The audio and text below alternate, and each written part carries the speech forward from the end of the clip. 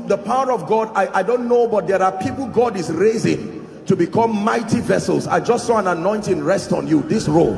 In the name of Jesus, I don't know where you are, but I pray may that grace now, let it rest upon you and shift you to a new dimension. In the name of Jesus Christ. Welcome to Christocentric Message. On this channel, you are going to get soul-lifting messages, faith-based content, prayer drills, and videos that would help you grow spiritually. Remember to subscribe to the channel, like the video you are about to watch, and comment on it. Stay blessed.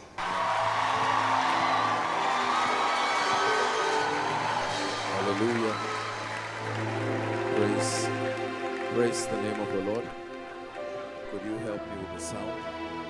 Technical. Could you just help us a bit with the sound? It's my joy and honor to be here. And I thank the Lord for the privilege. I sat quietly just watching Pastor Dele and his team of friends and great people share their experiences. And a song just came to my heart while I sat there. Hallelujah, thine the glory. Hallelujah, amen. Hallelujah, thine the glory. Revive us. Let's sing it one more time. Hallelujah, thine the glory.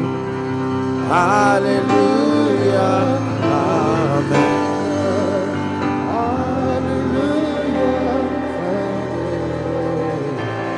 Revive us. Hallelujah. Amen. Pastor Dele, thank you. Thank you so much for the opportunity to be a blessing to God's people. And I salute every great man, every woman of God, and the entire fellowship, the campus, and all those who are represented here. It's always a great joy to be in the presence of God. I pray that God will challenge us tonight in the name of Jesus.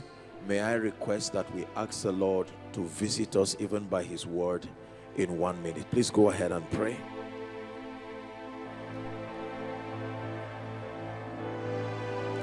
Ask the Lord to give you an encounter even by his word.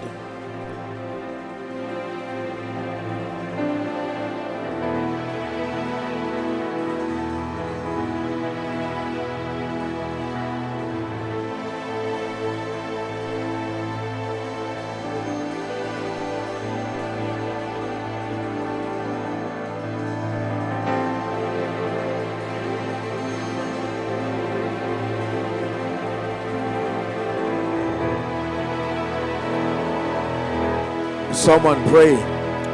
Shabakapo Sada Branda Gadosi.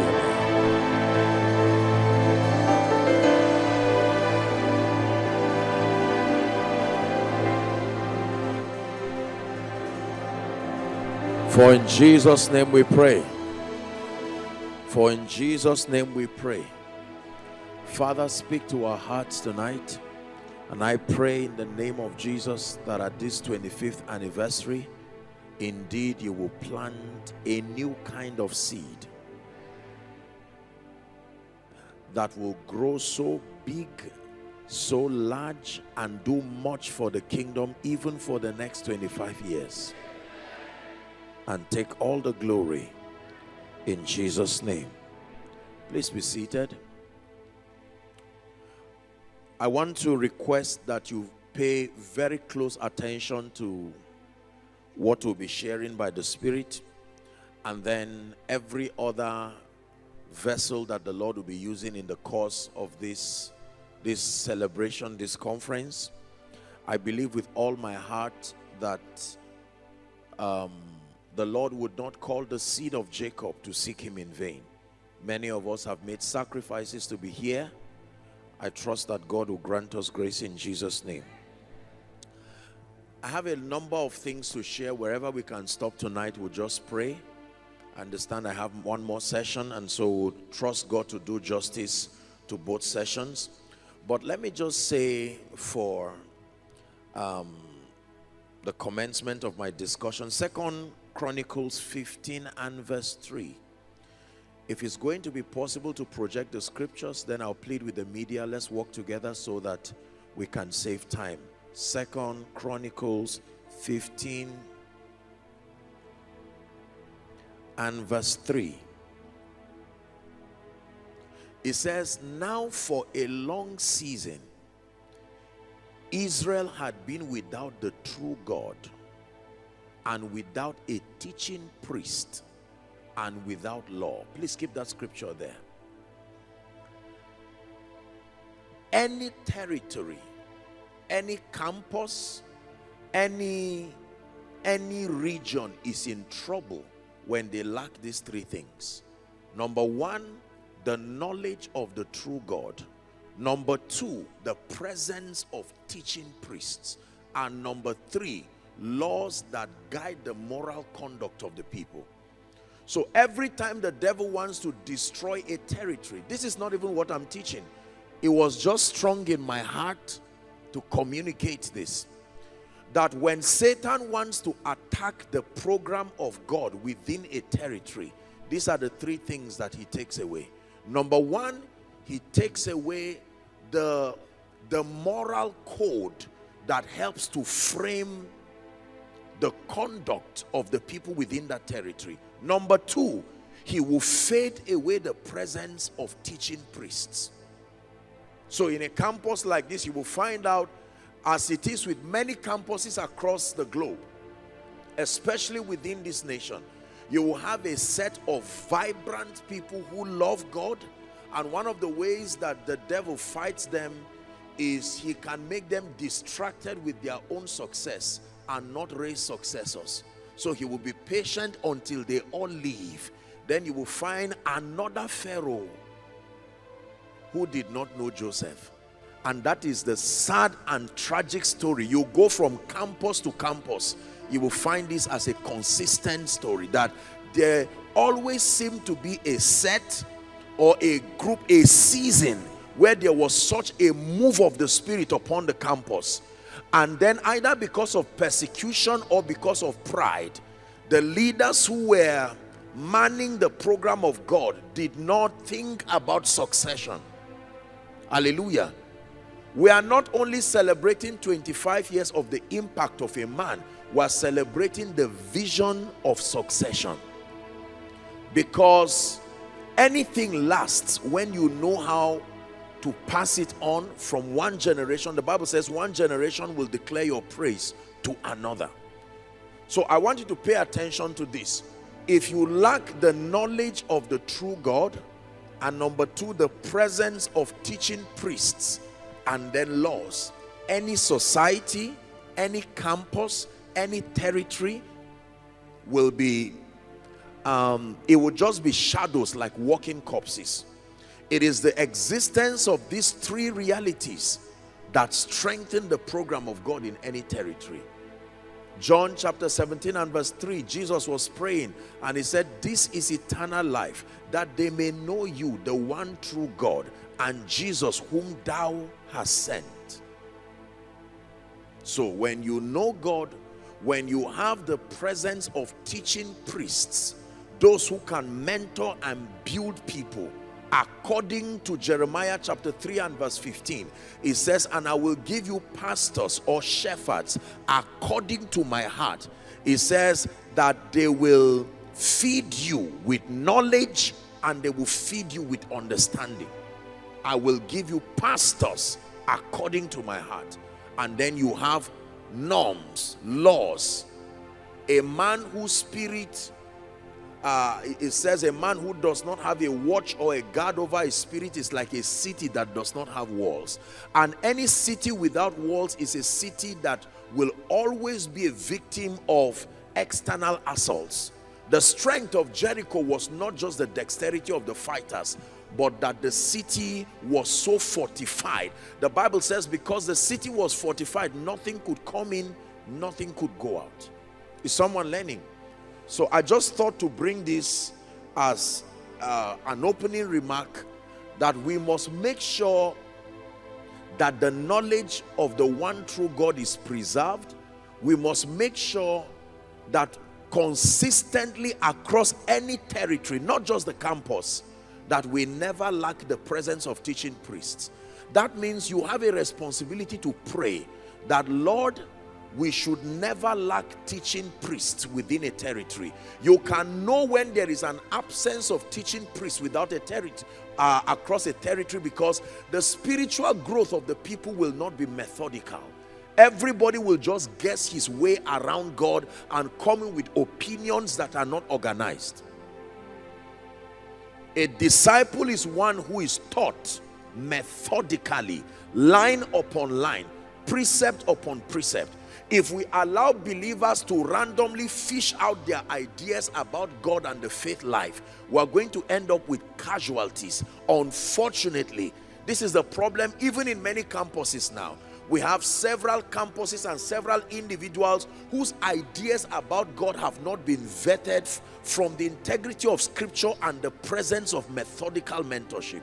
So we have people coming up with all kinds of pseudo-Christian ideas. They may not be insincere. They are just people who did not follow the pattern prescribed. Jeremiah 6:16 says to stand in the way and to watch, to look for that ancient path. Where is the good way? He says, and to walk therein, and then you will find rest for your soul. Hallelujah. Tonight I want to begin a discussion with us that I think will bless us. Let me title this teaching, The Journey of Faith. The Journey of Faith. We're going to explore how God works with men. The key to an excelling life, the key to excellence in your spiritual adventure. Romans chapter 5 and verse 14. I begin my teaching now. Romans 5:14. The Bible tells us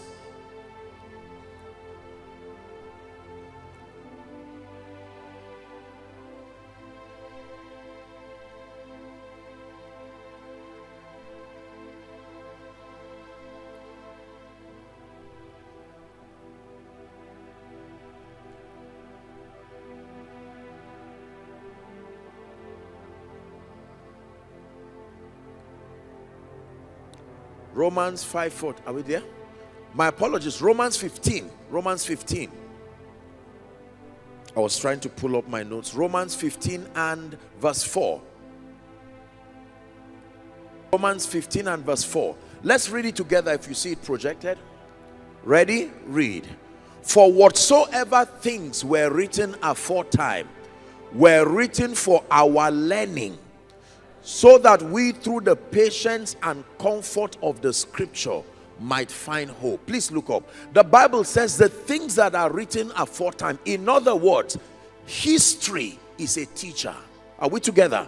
That the things that are written aforetime, anything that is captured through history, is supposed to be a template. It is for our learning. That means the way we move forward is by looking to history.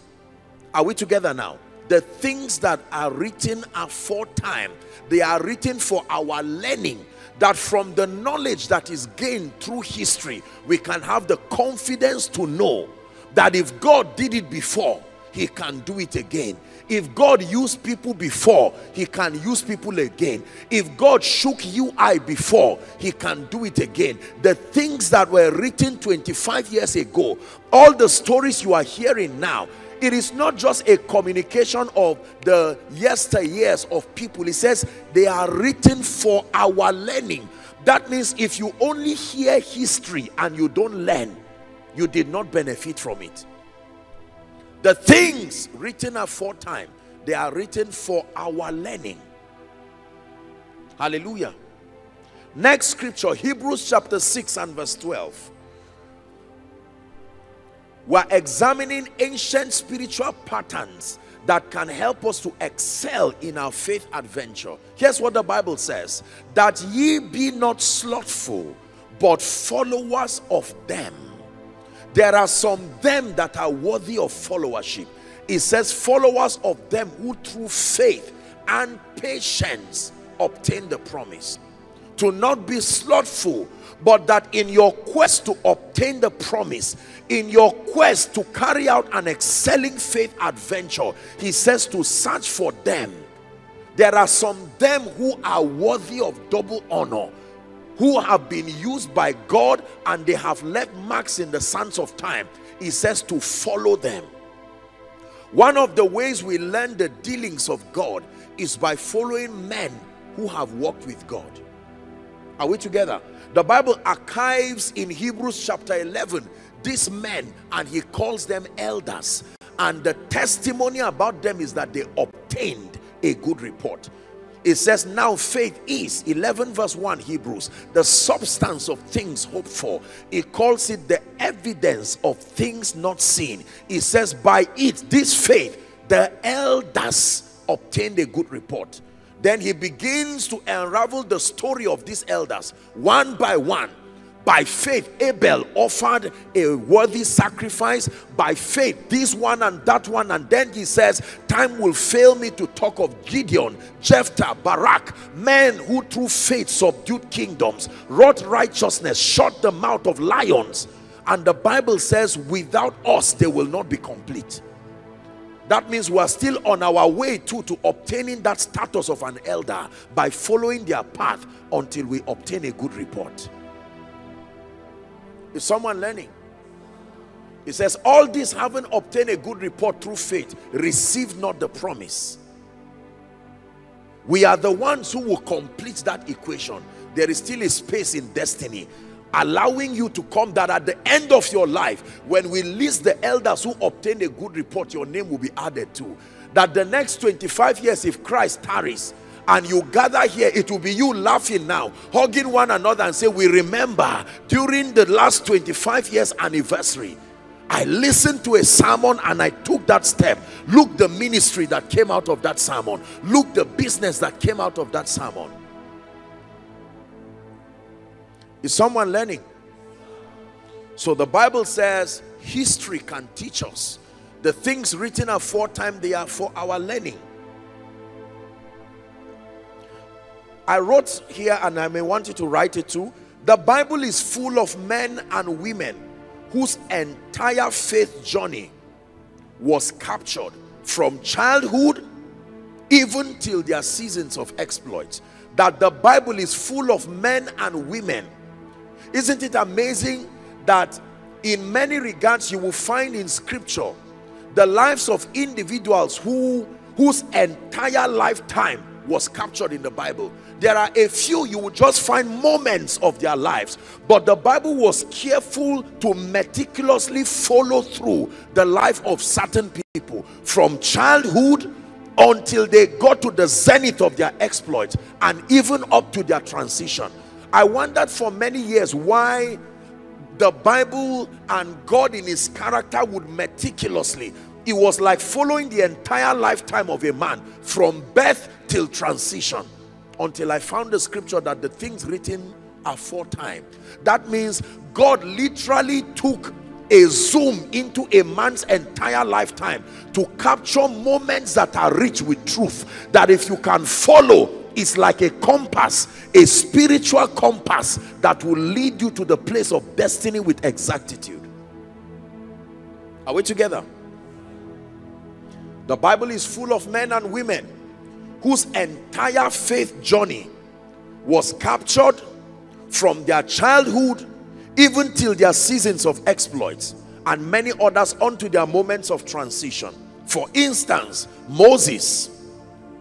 For instance, Joseph. For instance, Samuel.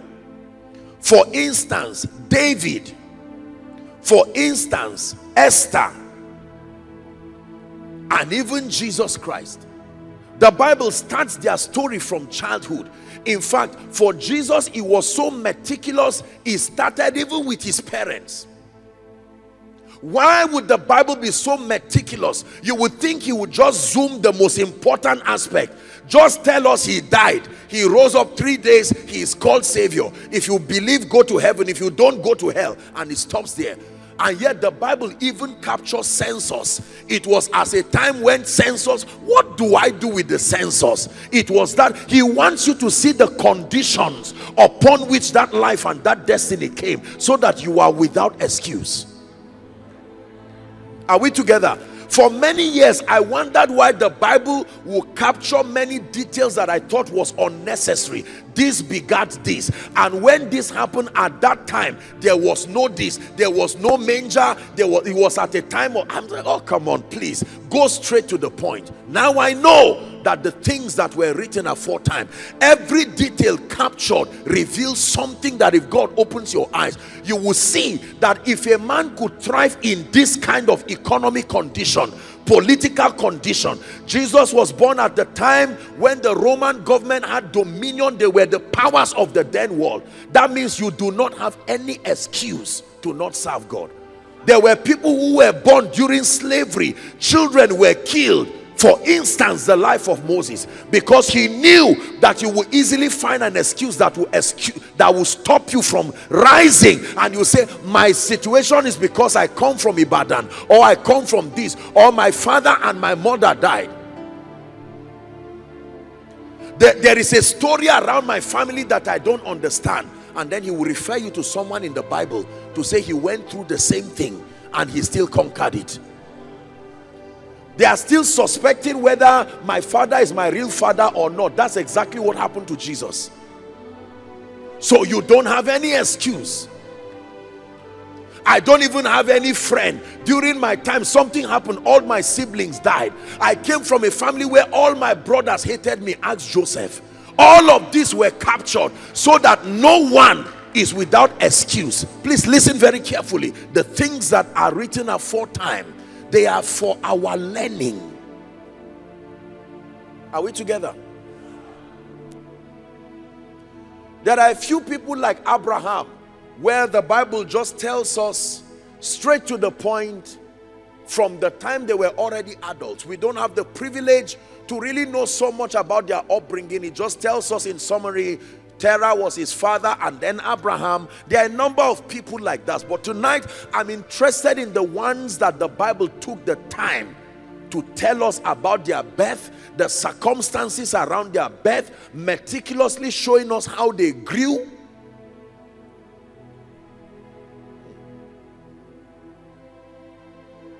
Are we blessed? One of such people that will be worthy of our study very briefly tonight is the man Moses. Moses had the destiny of a deliverer, but then we see that Moses had a very disturbing childhood. There are many others that will touch, but Moses was a very interesting personality. If you have the birth circumstances of Moses, you should have a justification to live a useless life. A child who was born and then thrown in a basket by the mother. What kind of upbringing or what kind of birth experience is more humiliating than that? Do you know what it meant for the mother to just keep him in a basket and then in a river and say, Lord, this one came from you, I hand him over to you? And then that is the end of. Imagine as an adult, someone walks up to you and says, God wants to use you. But let me tell you a little story about how you were born. One day, there was a river somewhere around Ibadan. We just saw a basket that looked like a bomb, and we opened it and found you inside. You will first want to find out who your parents are and go and meet them and say, so this is. And then Moses is found and taken to Egypt. And Moses was being trained to be the next Pharaoh, because Pharaoh's daughter loved him so much. And yet Moses would get to a point where the cry of destiny began to ring in his heart. Do you know the life of Moses is very interesting? Because even if he didn't serve God from an earth standpoint, he still would have been a success. He still subjected himself to the principles that will make any man succeed. Under Egypt, he would have been properly mentored. The only thing is that he would not serve destiny from a kingdom standpoint. He was going to be the next Pharaoh. And one thing led to the other. Killed an Egyptian, and he decided to take that risk with his destiny and run away. Was at the backside of the mountain for 40 years. You know what it meant for Moses to give up the royalty and the honor, that status in Egypt? And then one time, an encounter came to his life and shifted him to another dimension. To cut the long story short, that young boy who was pushed in that basket had the destiny of delivering the people. Oh my God. Who knows that someone who is sitting here right now, regardless, I don't care the story around your life, only God knows what has been written. He said, lo, I come in the volume of the book as it is written. As it is written. Please sit down. I want you to please pay attention. There are 3 seasons as far as your faith adventure and the adventure of destiny fulfillment is concerned. There are 3 major seasons that must be captured in your life. Let me just jump there for the sake of time. There are 3 major seasons in your journey of faith, in your faith adventure, as far as fulfilling the purposes of God for your life is concerned. There are 3 major seasons that I want you to learn. Listen, if you miss any of this season, except by the mercy of God, you can be sure you will abort destiny. Are you ready? The first phase and the first season of any man's life is called the season of preparation. The season of preparation.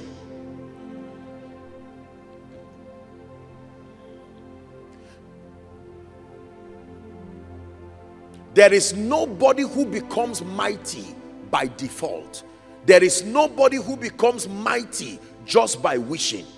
You must pass through the first path and the first season that befalls all men, whether you utilize it or not.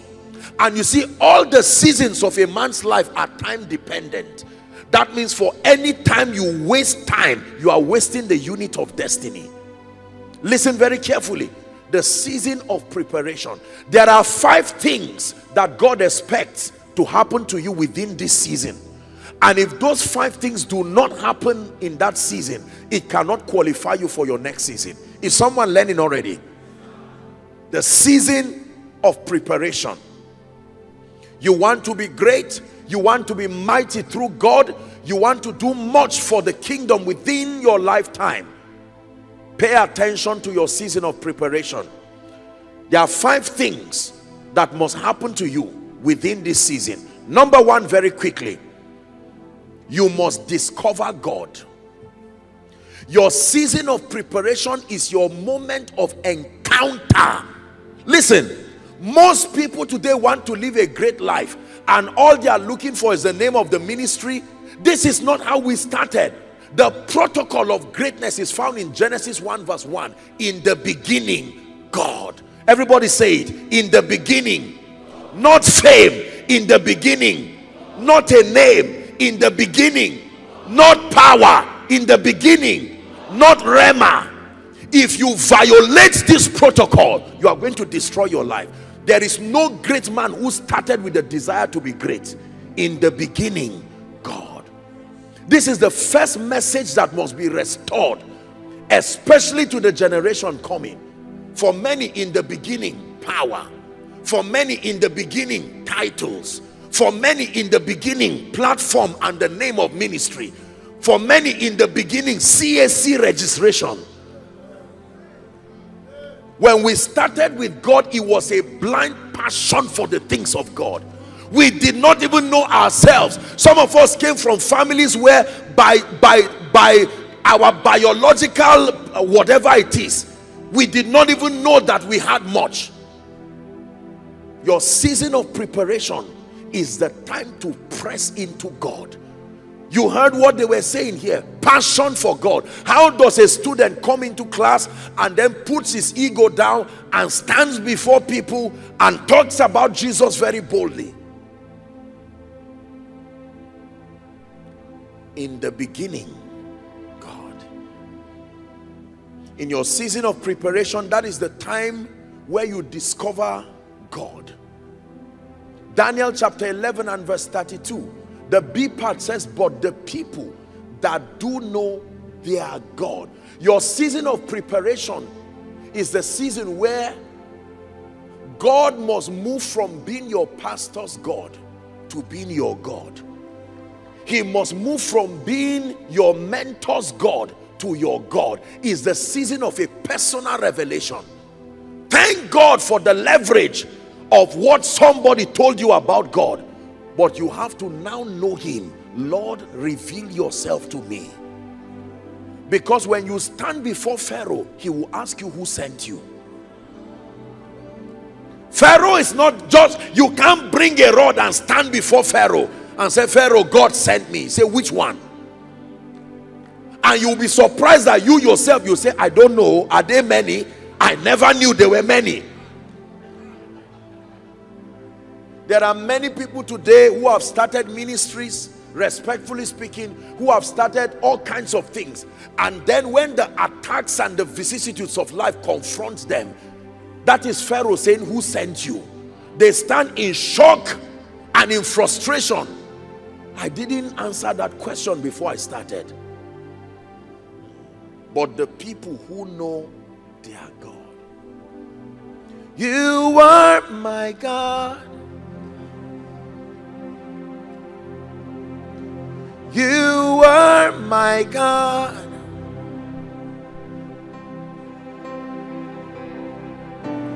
How can I call on your name and end up in shame? No way. For you are my God. You are my God. Listen, can I tell you? I wish I can tell you, you will not stand before mountains and valleys in your life. Ask anybody who has been mightily used by God. We do not know the mountains and the valleys that stand before you from where you are to where you need to go. Your confidence is not any signature, any uncle signs for you. It is the God that you know. How will your bills come? The God that you know. How will the members come? The God that you know. How will you survive your name being taken to shrines? The God that you know. How are you sure that the naysayers against your life will, he said, unto thee, O Lord, do I lift up my eyes. He says, oh my God, I trust in you. Let me not be ashamed, and let my enemies not triumph over me.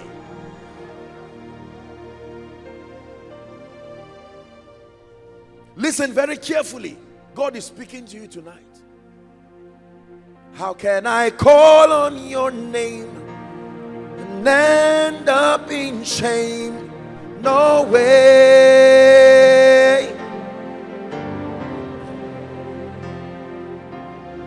How can I bow down before you and then bow down before a man? No way. Because you were my God. Shalabaka sobrandege lakatosia. You were my God. Can I tell you, every great man you see today, nobody gave them any guarantee. Don't you think somebody said, come, I will give you land? Don't you think somebody said, come, I will give you members? We live in a generation of people who do not know God, clamoring for guarantees. Can you stand by me as I start ministry? There are people who enter the campus carrying only one box. Where their school fees of the next session will come from, they did not know. Blind faith, obedience.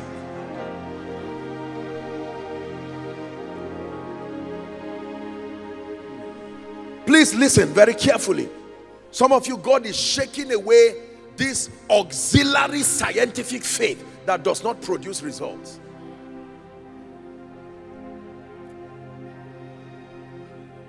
Please sit down.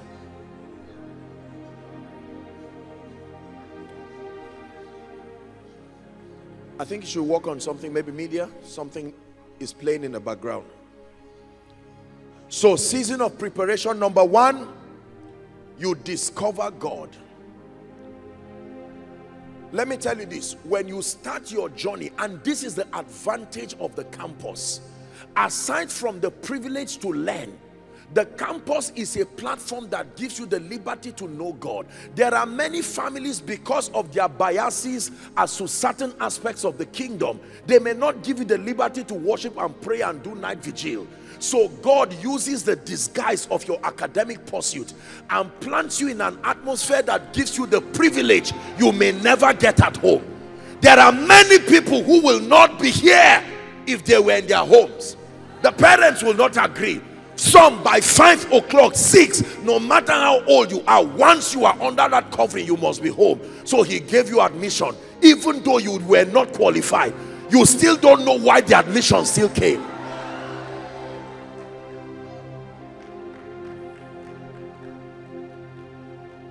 It is a time to know God. Unfortunately, the devil too is waiting for you at the gate of the campus.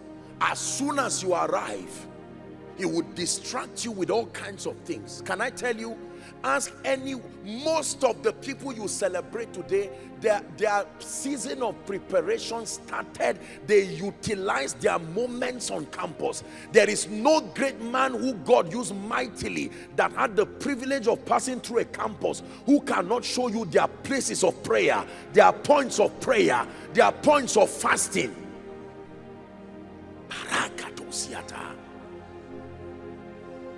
Moments where you prayed, moments where you fasted, no money but you fasted, or you carried everything and gave it away, and it will look as if you are irresponsible.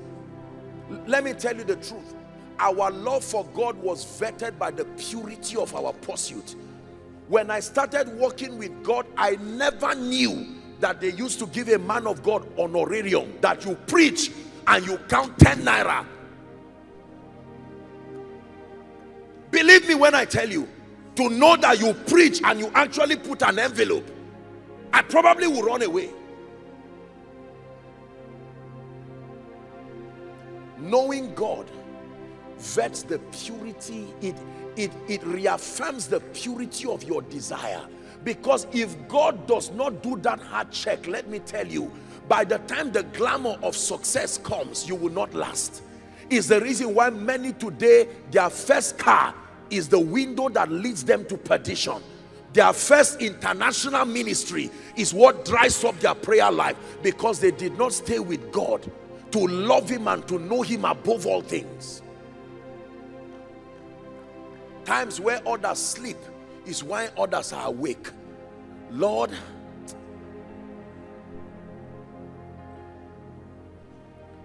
my beloved is the most beautiful among thousands and thousands. My beloved is the most beautiful among thousands and thousands. Yeshua,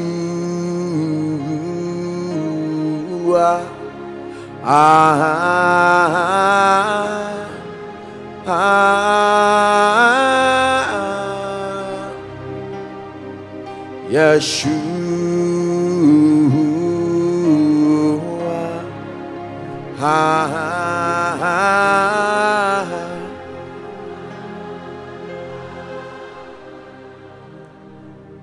most of our visions and prophetic encounters started in the place of prayer, not in the place of looking for power. Genuine search for God. That's how we started receiving songs from the Spirit. Genuine search for God. Help them, please. Genuine power forged by the fires of his presence. No TV, no radio, no nothing, no phones, but God. In the beginning, God. For someone, God is saying, I'm still waiting for you where you left me. You started with me, but your first invitation, they gave you an opportunity and you left me, and you believe you are doing ministry. He said, in the year that King Uzziah died, something must die for you to see God. Your pride must die. Your ambition must die. When you come to him, he takes away that which is alive in you, and he becomes your only life. In the year King Uzziah died, I saw the Lord. In the year my pride died, in the year my lust died, in the year flesh died, I saw the Lord.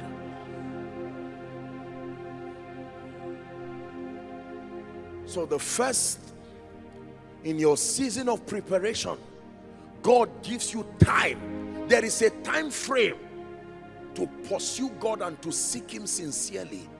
And let me tell you the truth, you cannot do all the socialization you want to do and find God. I'm sorry, I hate to be a bearer of bad news. In economics, there's something called opportunity cost. Is that true? You have to make quality choices.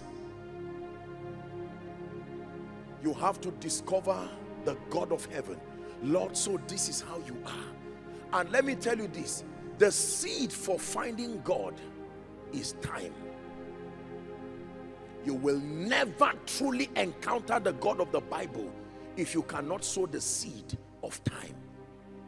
Don't give God 5 minutes, 2 verses, 10 minutes prayer.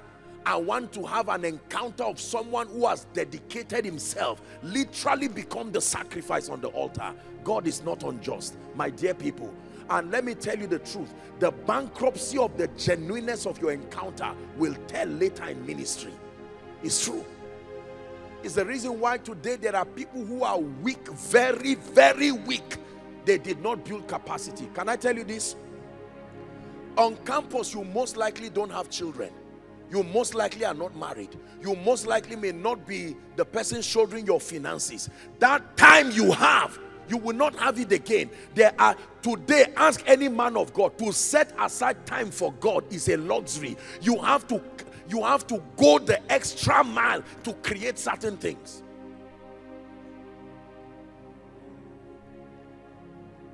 He said, eat, for the journey is far.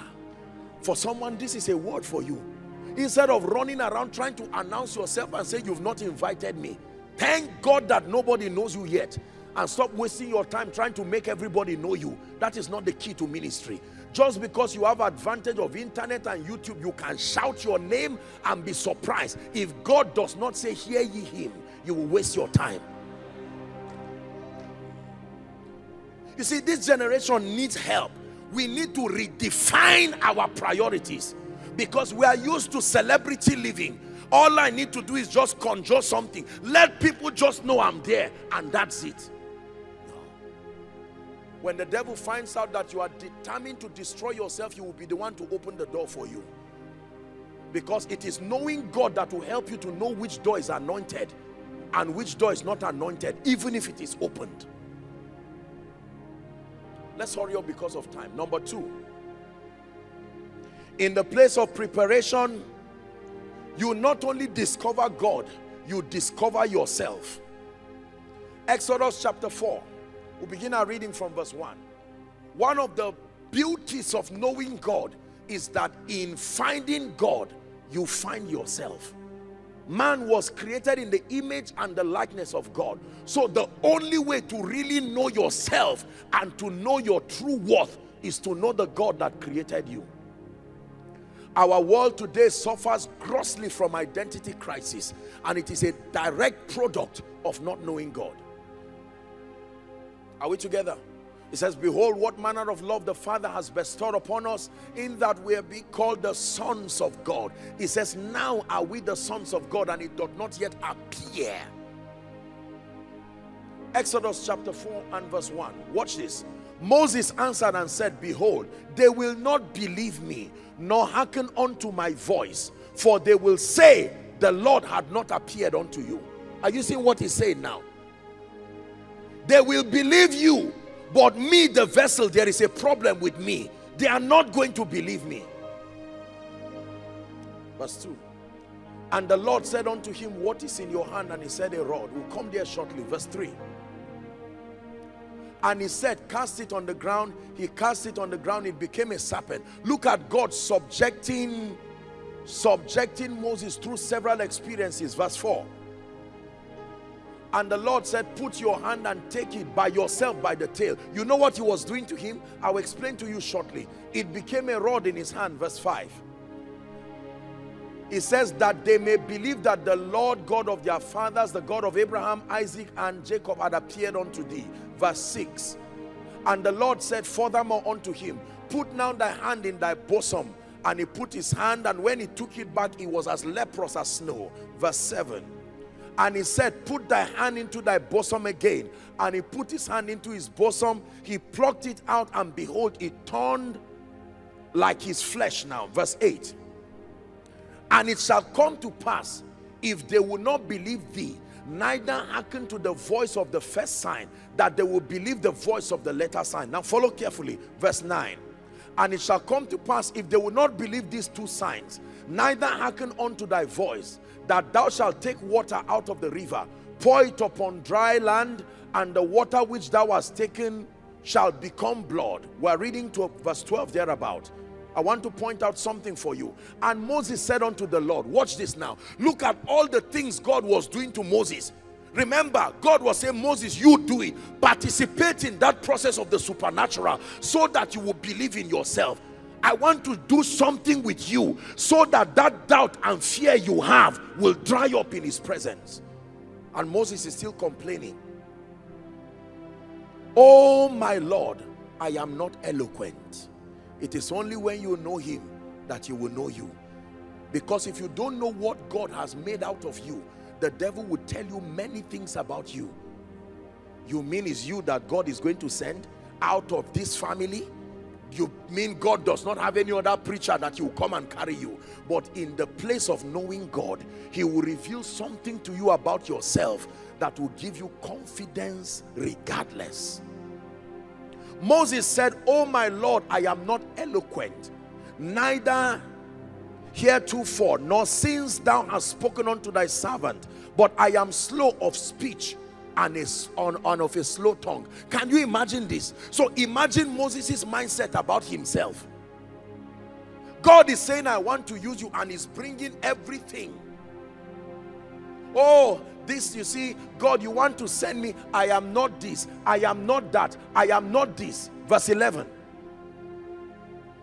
And the Lord said unto him, who had made man's mouth? In other words, listen. Your looking down on yourself is a mockery to my artistry and creativity. I took time to create you, and every time you look at yourself and say, God, you didn't try enough. If only you added this to me, I can be a better preacher. Do you know what this means?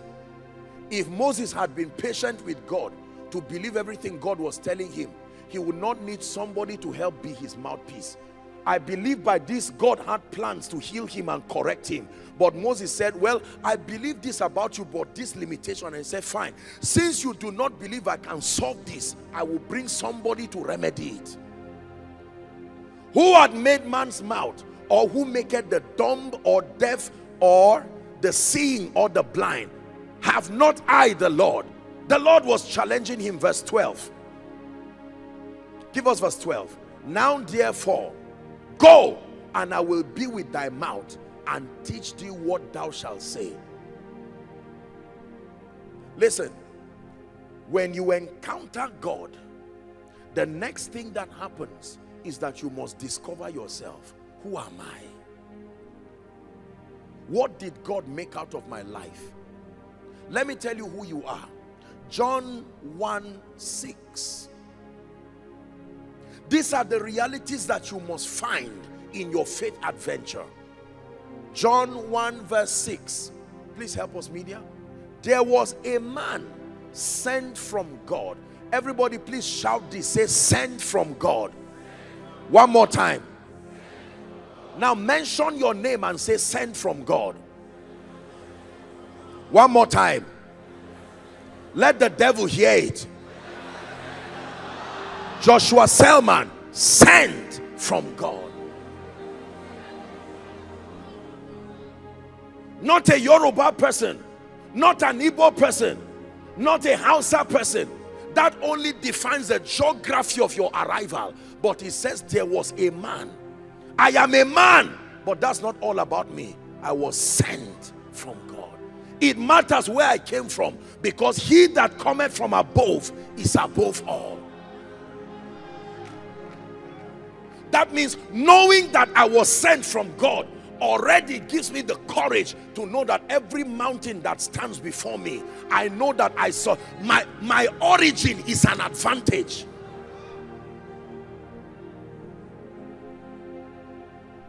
Are we learning now? Listen, let me tell you the truth.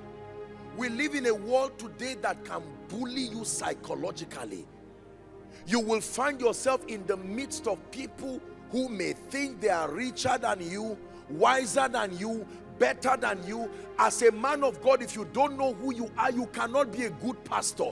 Insecurity will make you destroy your people. You will see people wealthier than you, smarter than you. You must be able to celebrate them without feeling intimidated, because you have discovered that if not for anything as an advantage in your life, you are sent from God. Someone prophesied, say, sent from God. Apostle, you don't know my CGPA. I sympathize with you and we pray that it will rise. But in the interim, no matter what goes wrong, never forget this: sent from God. He said, when I sent you, lackest thou anything? There is abundance that follows being sent. Not just abundance of money, abundance of grace. And God is able to make all grace. So do not laugh at what I do not seem to have now. Remember, I am sent. Carry that mentality. I am sent. I have only 2 members, but I am still sent. I know that I don't have a job yet. 10 years as a graduate, but I am sent. Listen, this is very simple, but this is how God delivered some of us from all kinds of complexes, regional complexes, whatever kinds of complexes. When he met Gideon in Judges chapter 5 and 6, he met a young man who had the destiny of a warrior and a deliverer, but he was hiding. And he said, oh, thou mighty man of valor. Gideon said, don't flatter me. I know where I come from, the least in my father's house, and even the lastborn. Waiting for social media, or waiting for fans, or waiting for individuals to tell you who you are, is already a disaster on arrival. They looked at Jesus and called him a murderer. They looked at Jesus and said, you lied that you would destroy the temple, but he stood with confidence. It is powerful to know who you are. They said you are king of the Jews, and there was no pressure to defend himself. Some said, they said you are this and that. The only time he spoke was when Pontius Pilate said, do you know I have the power to set you free? Say, you have gone too far. No man can have anything except it is given. It is within my power to call a legion of angels. My silence is a strategy to regain dominion for the earth, not weakness. Don't confuse my silence for weakness. I know who I am. Can I tell you the truth? When you know who you are as a man of God and as a great man, you will know when to be silent over needless battles. And you may be perceived as weak, but you stand as strong because you know who you are. If someone looks at you and says, is it not your useless father I remember you. You come from Ibadan. You come from this place. I hope you know that your family, where you come from, people don't rise and last. Can anything good come out of Nazareth? And you don't need to insult them. They are speaking their truth. But your truth, which is the truth, according to scripture, is that you are a man sent from God. Regardless the family I came through, sent from God. The womb of your mother only gave your spirit a body frame. But believe me, if you stay with God and he convinces you that you are sent from God, then he can take you to the nations. Jeremiah chapter 1, please, and verse 5. Am I wasting your time?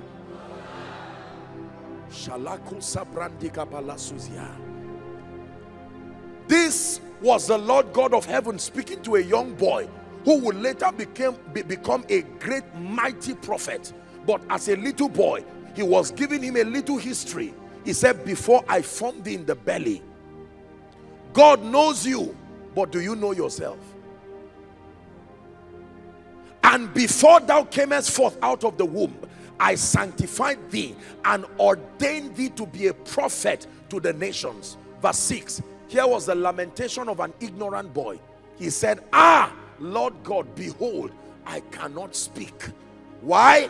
For I am a rebuke comes in immediately. Verse 7. The Lord takes the time to rebuke him immediately. He said, say not, I am a child. Say not, I am a Nigerian. Say not, I am weak. Say not, I am a female. Say not, I am disadvantaged. Say not, I can't speak English very well. Say not, I am last born. Say not, I am an orphan.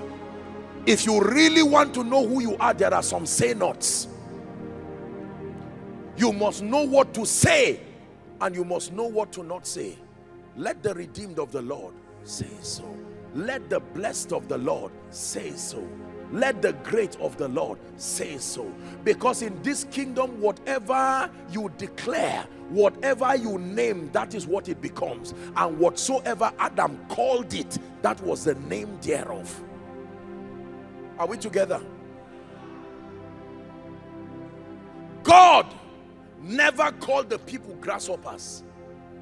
Satan never called the people grasshoppers. They called themselves. They say we were like grasshoppers.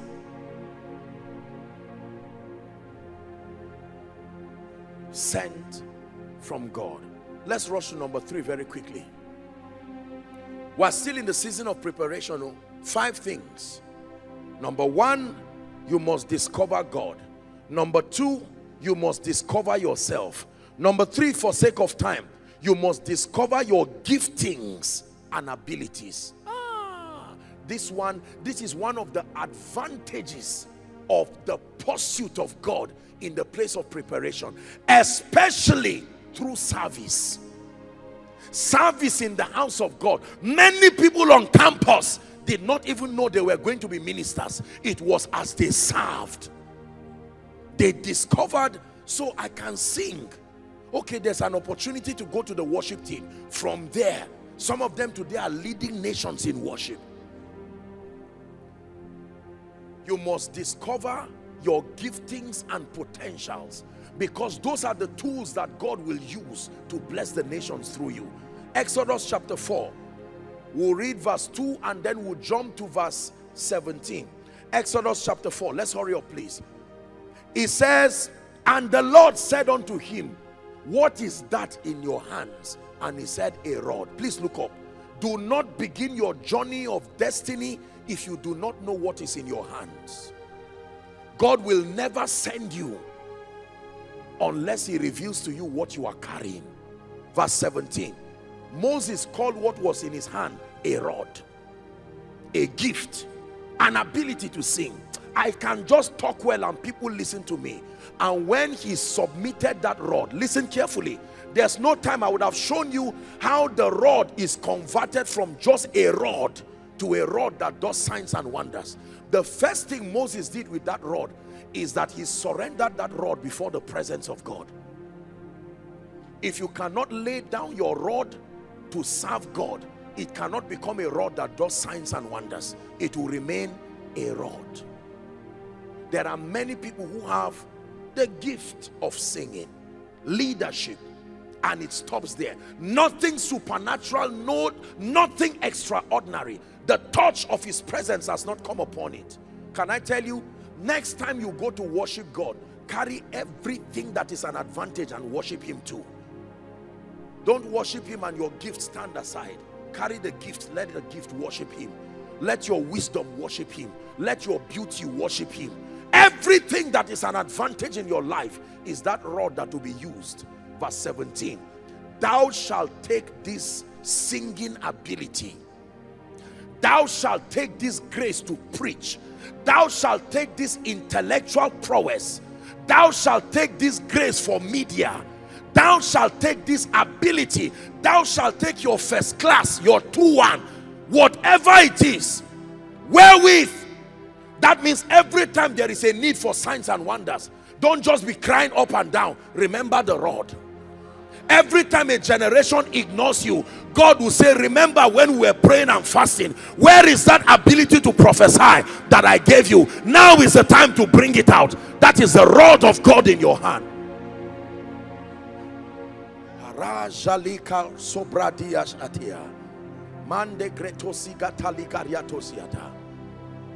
We are going to pray. I just saw light, like 8 people. I saw the anointing coming on them now. Please help them. 8 of you. I just saw light coming upon you. Please help them. We'll have some time to pray, but I need you to get this. In the name of Jesus, that grace, there is a birthing of something within your spirit, man.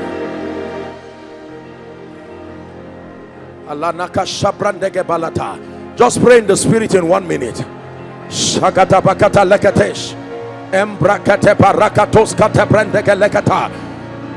There is a rod of God in your hand. You may look like you are ordinary. You are not just an usher. You are not just a worshiper. You are not just a campus president. You may start serving tables, but there is grace upon you. Please sit down. Please sit down. Just help those under the anointing. Everybody say a rod. Can I tell you, anybody who tells you he was sent by God, tell him, show me the rod that he gave you. Your rod is what decides your relevance when you stand before Pharaoh. Moses, what do you have in your hand? An ordinary ability to do good designs. What do you have? I found out that there's an unusual grace. Every class I go to, I'm a class monitor. Everywhere I go, I am a leader. But is it really something?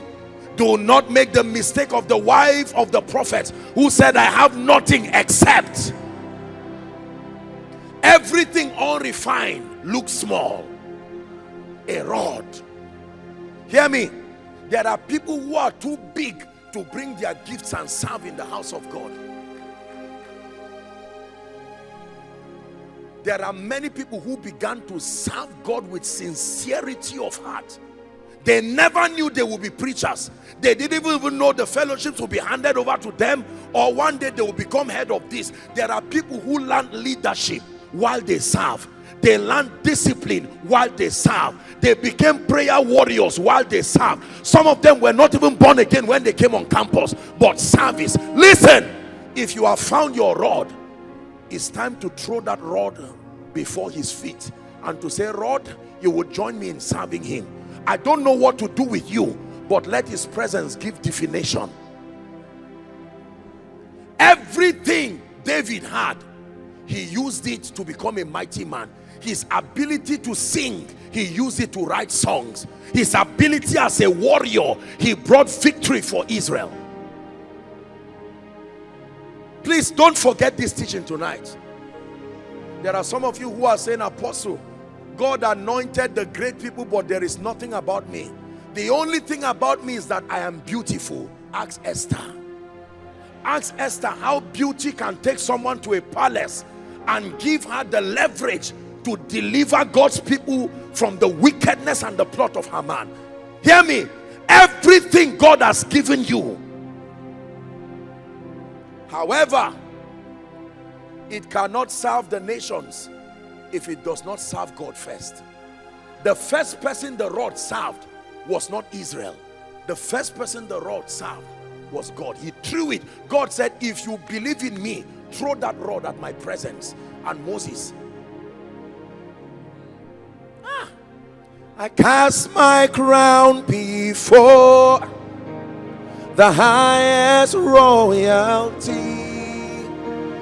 I am undone before your glorious majesty.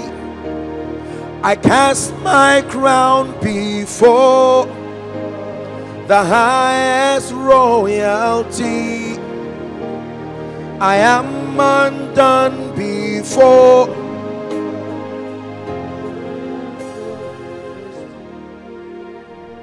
Hear me. Let me give you an assignment tonight. When you go back home, go and write down everything that constitutes an advantage in your life. While you are writing it, the devil will be saying you are joking. Write it. If you are beautiful, write it. You are handsome, write it. You are intelligent, write it. An unusual grace to speak, write it. Everything that is an advantage, you are writing your rods. These are the rods that God will use to do mighty things. Leadership ability, write it. You found out there is a prophetic grace within you. Don't let anybody despise you, refined or not, just write it. You are a prophetic worshiper.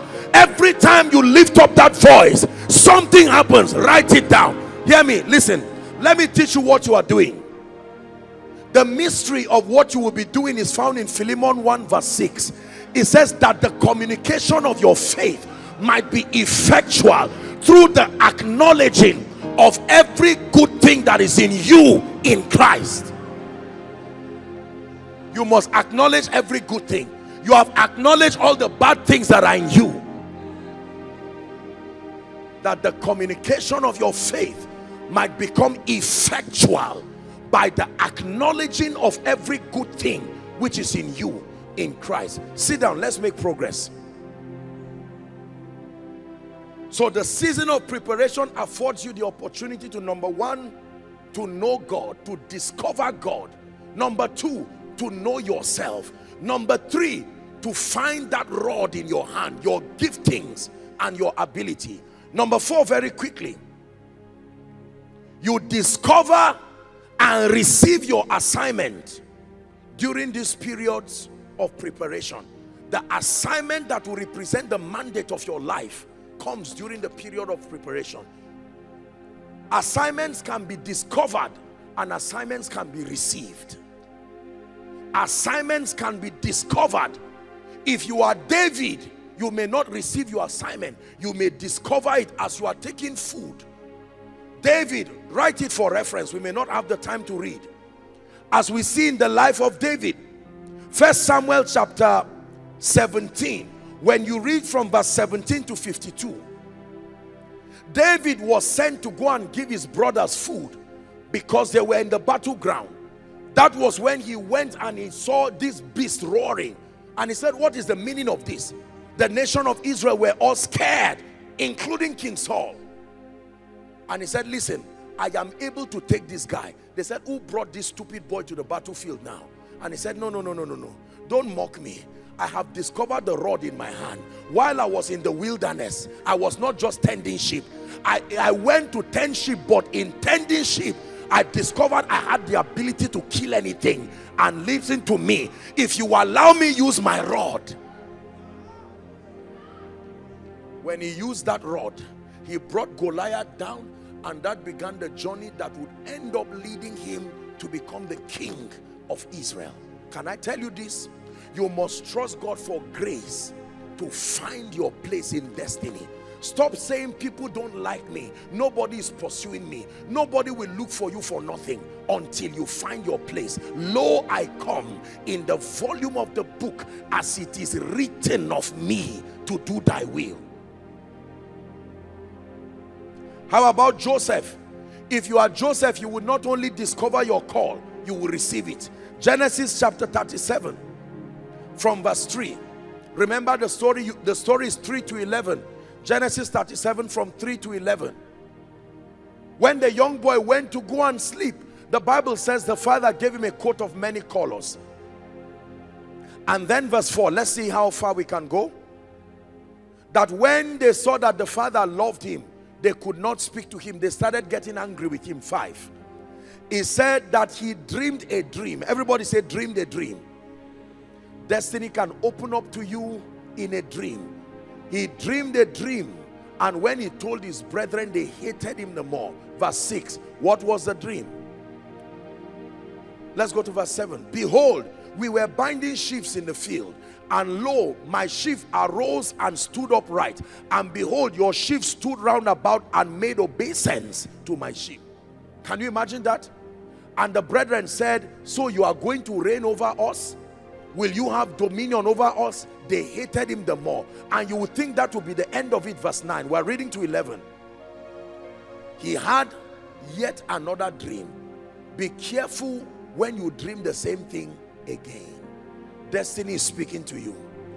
I went to bed and I saw myself on a crusade ground, healing the sick and doing many things. I shrugged it off. 200 level, that dream has come again.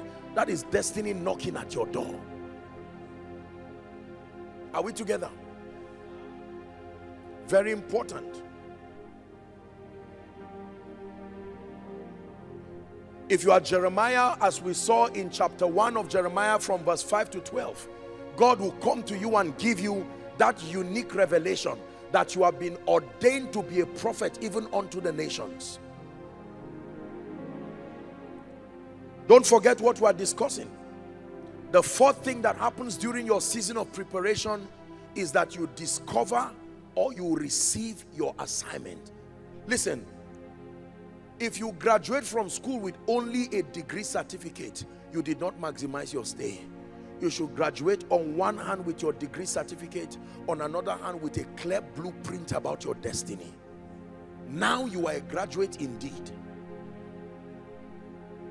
There are many people who hated God while they were on campus, and they thought everybody who loved God was a nuisance to civilization. Some of them till today don't have jobs.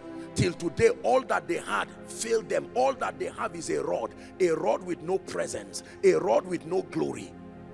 I can tell you with all humility, I have seen people today who you would see many years ago and almost think that they will be champions within 1 year. Can I tell you, if the Lord does not build a house, the laborers labor but in vain. If the Lord does not watch over a city, the watchmen watch it but in vain. He said it is vain to wake up early and to sleep late at night, only to eat the bread of sorrow. It is only God that can give his beloved sleep.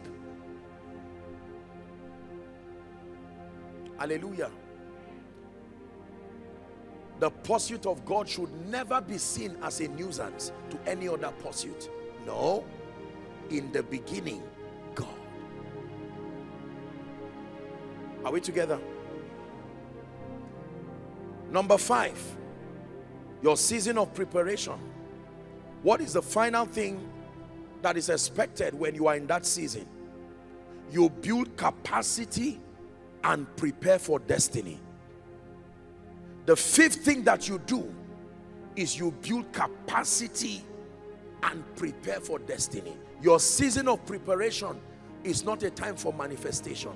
You have an assignment under God to build capacity, spiritual capacity, intellectual capacity. Let me tell you this. I remember many years ago, I would have a this rechargeable lantern. Most of what we did with our money was to buy food and tapes. That's it. Volumes and volumes. And when Pastor Dele was talking about borrowing things, I was just laughing, because those times you will borrow books, borrow tapes. The moment you looked at a young man, the first thing you were looking at was his hands, not his watch. What book are you carrying? Wow, who wrote this one? You will collect it immediately and plead for 3 days, because it's not your own. So you don't have the luxury of keeping it and waking up. You finish that very quickly and submit it. Can I tell you, if you turn aside in the day of battle, it's because your strength is small. For someone, this is a prophetic word for you. You are in a season of preparation. Please build capacity. When you build capacity, you don't build capacity on stage. You take out time. That is the time to hide yourself behind the veil. That is the time to pray when others are sleeping. That is the time to fast. You will not die. Capacity. That is the time to learn scripture. Discipline yourself. Hold on to the horns of the altar. In the place of prayer, in the place of fasting, in the place of learning. Any useful information that can help you. You find a book on leadership. That's your opportunity to read it. Why? Because someday God is going to be trusting you with a global ministry, and it will take more than anointing to run that ministry. You need to understand what it takes. Oh, I don't know so much about relationships. You find a book on relationships, how to keep people, how to have great friends and great associations. You now read it. You are building capacity. Look up, please. Jesus spent 33.5 years on earth. You can break those 33.5 years into 4 compartments. There's no time to teach it this night. But do you know that a major part of Jesus's life was not spent doing ministry? It was spent preparing for ministry. From age 12, he was already in the temple. And till age 30, when he came to be baptized and ordained by John, and he used 3.5 years. Look at the ratio of preparation to manifestation. 30 minus 12 is 18 years at least. 18 solid years of preparation. How about the apostles? From the time he called them as disciples, he kept mentoring and building them, not impartation. Look at the ratio of teaching to impartation. 3 years to 1 night. Impartation will not profit you much if your mind is not full of useful information. It is the level of your transformation and the quality of information you have that gives the power upon you credence. There is a way you can be, help them please. There is a way that you can be anointed. You will look like you are a fake prophet even though you are genuine. Why?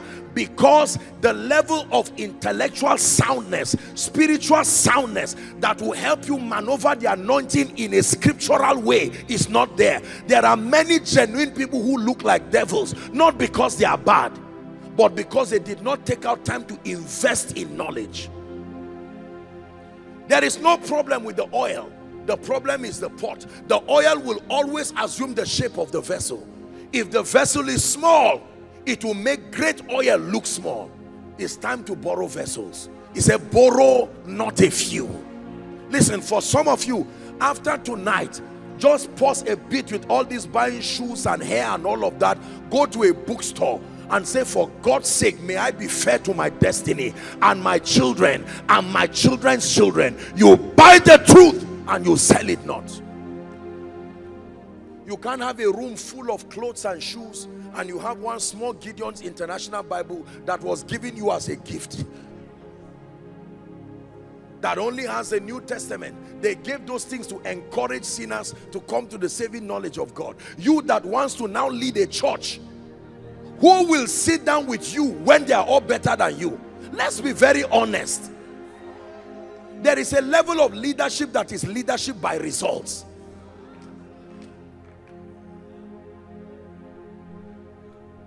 We'll find somewhere to stop. Season of preparation. Can I tell you? Run away from anybody who does not have a history of this season of preparation.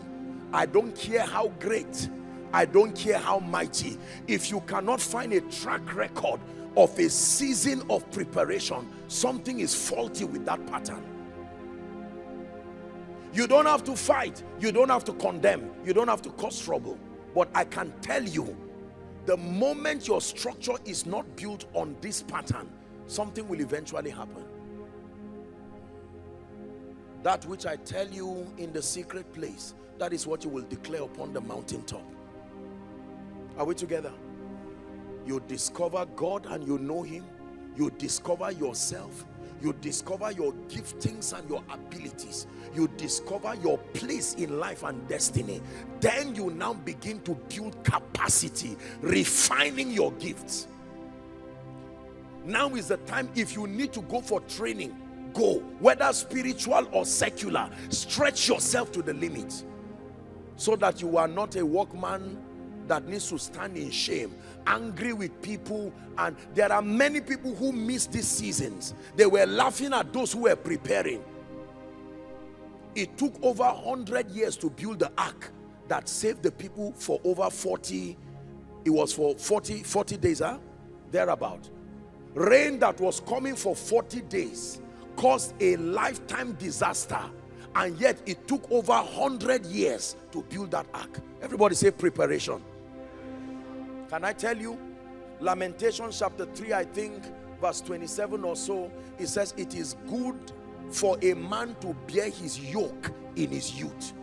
Destiny is time targeted. Every time is not convenient. If you know how to play football at 80, you will play in your house alone.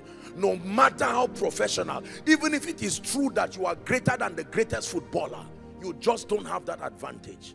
So then teach us to number our days, that we may apply our heart on to wisdom. Let me introduce the second season, and then we'll wrap up for tonight. We'll take the third together with the impartation probably tomorrow. The second season in your life, are you ready for it? It's called the season of testing or proving. I told you there are 3 seasons in your faith adventure. Number 1, the season of preparation. I listed for you the 5 things that must be captured in this season, so that if you know you are in your season of preparation right now, you go back and do this as a checklist. What am I missing? I love God, but I've not discovered myself. I need to do it fast. And in a strange way, God seems to program the growth process of many to match the duration of their stay on campus, so that if you start seeking God well, by the time you are leaving, you will not live in shame, because there are certain atmospheres and opportunities you may not easily find again. For instance, brethren praying all the time. Even when you are going down spiritually, you are strolling around somewhere and you see people praying, the Holy Ghost will use their prayer to say, but this is not our agreement. 100 level, this was what happened in 300 level. You can quickly repent and get back. But you will get to a place, a world out there, where even in your backsliding state, you are the most spiritual person.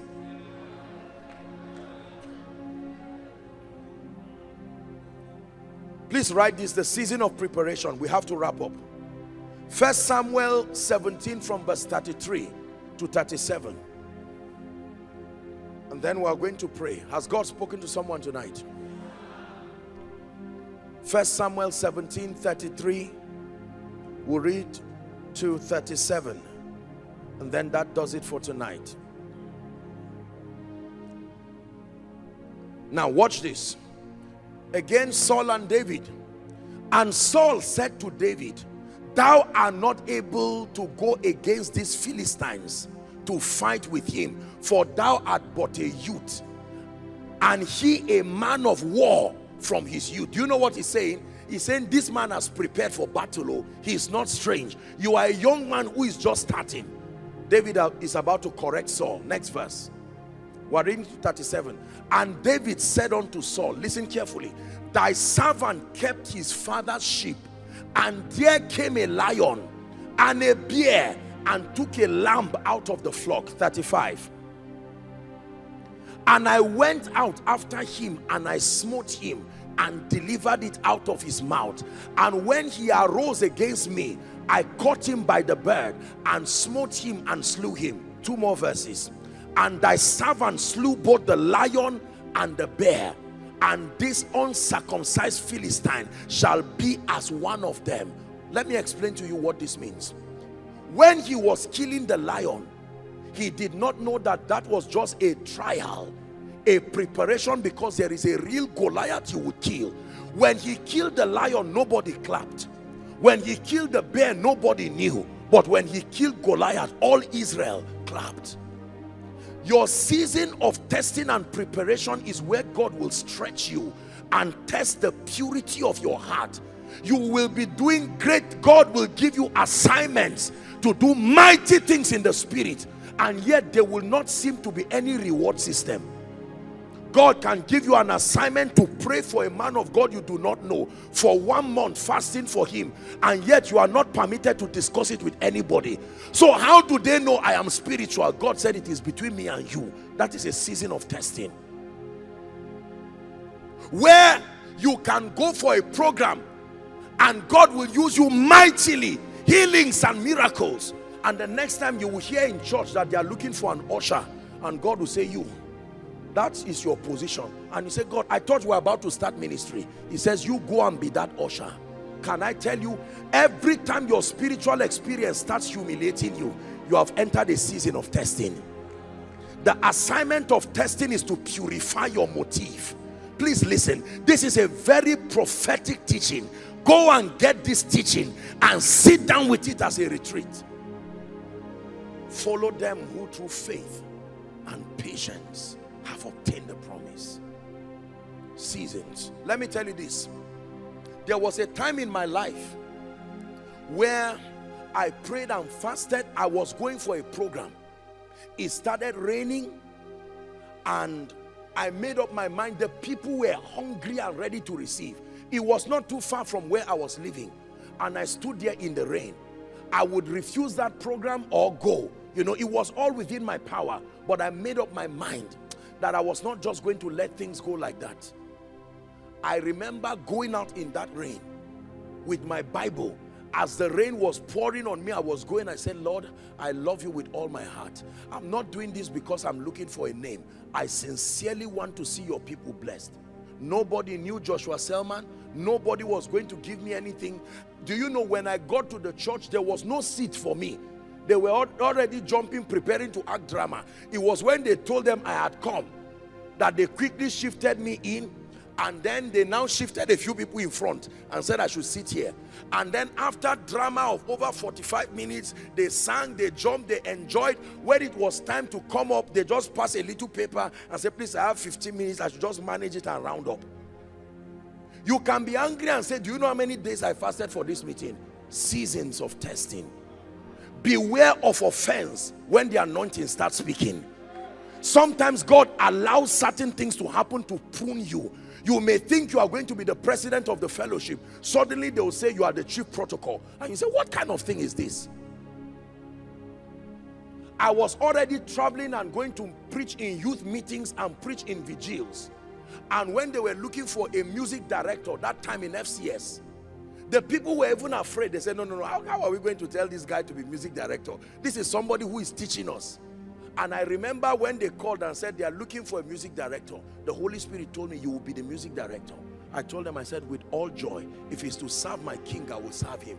The guy who was going to be the music director for the band, because the choir, the main choir was different from the band, he refused to accept the position because I was the one teaching him. It's like a father and a son now, because of the fellowship now has a position. I told him, I said, serve with honor.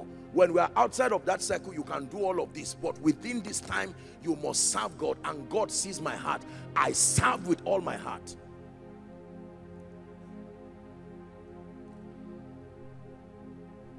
Are you learning now? When you are too big to be tested and proven, then you are too small to be a great vessel that God will use. Many people have aborted. Many people did well in the season of preparation, but when they got to the season of testing, offense and pride and anger, they said, is it that this man, I'm in this fellowship, this guy that is preaching, we are all seeing that he's preaching nonsense, and I'm here seated. What is the meaning of this? And God says, sit down and make sure you come to church early and you sit quietly there. Then when they want to use an example, they will now use you as an example. They will bring somebody else who just got born again 1 year and now come to act drama, and maybe a comedian or somebody who is joking. He will now call you out and use you for an example, and you'll be like, my God.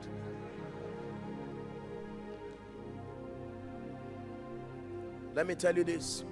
When you read Deuteronomy chapter 18, from verse 13 down, Deuteronomy 8, from 13 to 18, the Lord began to admonish them, to tell them why they passed through everything they passed through. He said to prove them, so that in the end he will bless them. We are going to wrap up with this. Tomorrow we'll take the last season.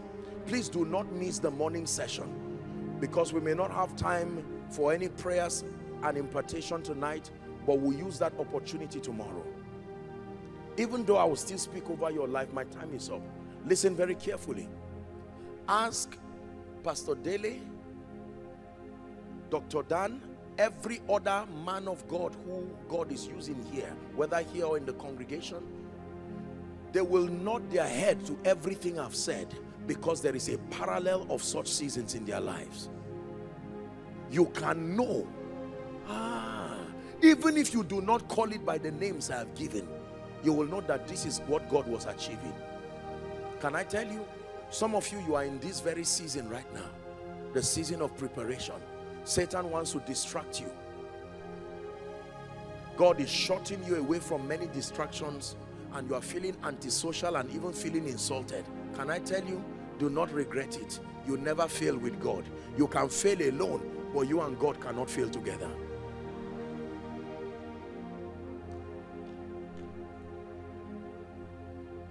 I believe that the next Pastor Deles, the next great men and women, Reinhard Bonnke's, T.L. Osborne's, are scattered within this place, but claiming a man's status in the spirit without submitting to the precepts that brought the person there is only flattering yourself. He said, if you were children of Abraham, you would do the works of Abraham. Hallelujah.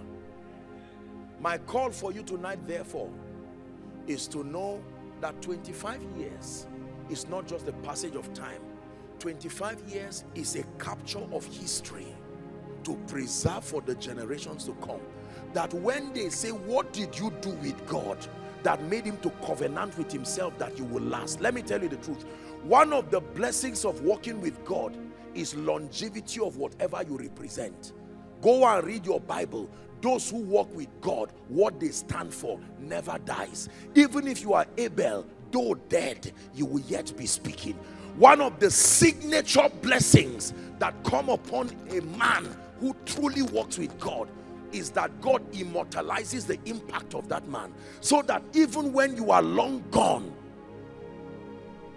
today Reinhard Bonnke is long gone, today T.L. Osborne is long gone, today Billy Graham is gone, today all these great men have gone, Miles Monroe, all of them gone, but they are still alive. Alive in us, alive in books, and alive in time.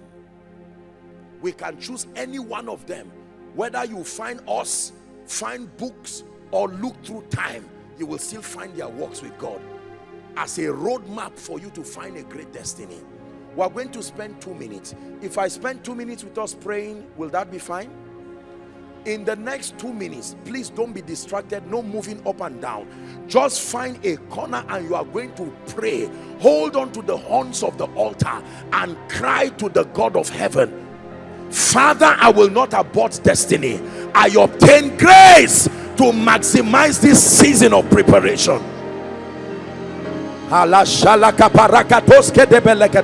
Someone is praying.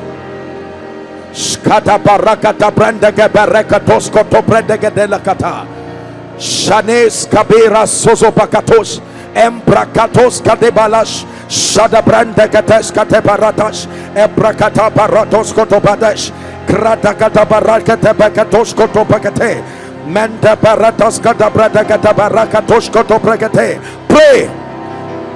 Lekete barakatos kotobrende ketebalata. Grace to seek you, grace to press, grace to press, grace to press. This one thing I do, forgetting the things that are behind and setting for the things that are before me, I press towards the mark of the high calling in Christ, looking up to Jesus, who is the author and the finisher of our faith, who for the joy that was set before him endured the cross and despised the shame. 1 more minute. Someone is praying.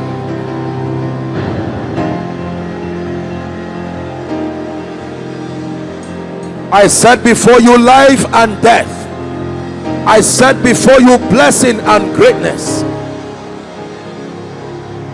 I set before you the next 25 years of an impactful life, or the next 25 years full of regret and pain and shame.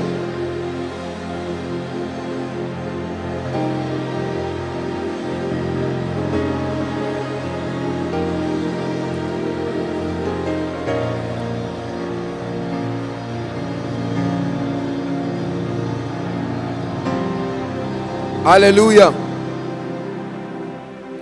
One last prayer point. Lord, take away destiny stealers. Take away distraction. Listen, it says, seeing then that we are surrounded by so great a cloud of witnesses, let us lay aside every weight and the sin that doth easily beset us, and to run with perseverance the race that is set before us. Lord, cut away distraction from my life. Someone go ahead and pray. Excessive use of social media that is not for the profiting of your spirit, that may be your issue. For some of you, relationships and friends that are not adding up to your spiritual progress. For some of you, ungodly media content and consumptions that eat up the health of your spirit man. For some of you, prayerlessness. For some of you, wordlessness. No prayer, no fasting. For some of you, pride and vainglory. I am a pastor, I am an apostle, I am a prophet, I am this and that.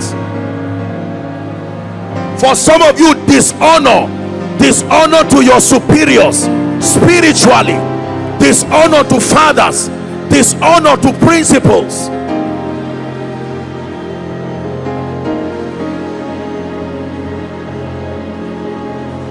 In the name of Jesus, please, can I give you, let me give you an assignment tonight. I want you, at the request of your pastor, is a personal assignment. At least between this night and tomorrow morning, please choose any 1 hour, whether it's from 11 to 12, 12 to 1, choose any 1 hour and spend time alone doing 3 things. Number 1, praying in the spirit. Don't make any prayer request. Don't forget about tea and bread. Leave all that one. You are praying in the spirit. Get an atmosphere of worship. You can go online and download anything, or find someone, get a tape playing something, and pray in the spirit. Write out all these things, the tools for your destiny. Some of you, notebooks that the Holy Ghost revealed things for you, go and look for them this night. All those old notebooks you have forgotten, gather them tonight. Some of you may need to repent before God personally and say, Lord, my life is not the way it is. I can't keep lying and pretending. I don't care whether you're a president, whether you're a pastor. That's not what I'm asking you. Stay with God and flog it with destiny this night, so that by the time you are returning tomorrow, you are returning as an enlarged vessel, ready to receive. Are we okay on that? May the Lord bless you and reveal himself to you. Over this campus and over this city, we release angelic encounters tonight.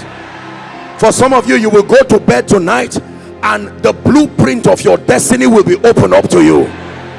In the name of Jesus Christ, every confusion around your life, it comes to a permanent end tonight. For some of you, as you pray and spend time with God, you will encounter strange anointings tonight. Mighty dreams and revelations that connect you to your destiny. In the name of Jesus Christ. Put your hands together for Jesus. Dearly beloved, I hope you were blessed by this message. Do not keep the video to yourself. Share to as many as you can to help them bless. Check our homepage for more of our messages. Subscribe to the channel, comment on it, like it. See you on our next video. Bye. Pray for your destiny.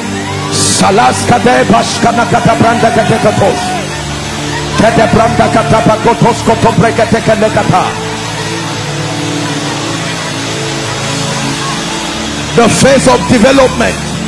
Lord, grant me the discipline